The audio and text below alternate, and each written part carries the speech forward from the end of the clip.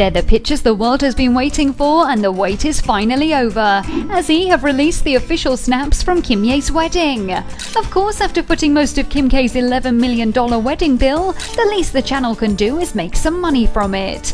In case you haven't heard, the pair married in Florence on the 24th of May. The pics show off the lavish affair, but more importantly, Kim's incredible Givenchy dress, which was custom made with a flowing white lace train. Clearly, baby North approves of her mama's attire. The reality TV star posted the pics herself onto Instagram. Shouldn't Kim be too occupied with other newlywed business on her honeymoon?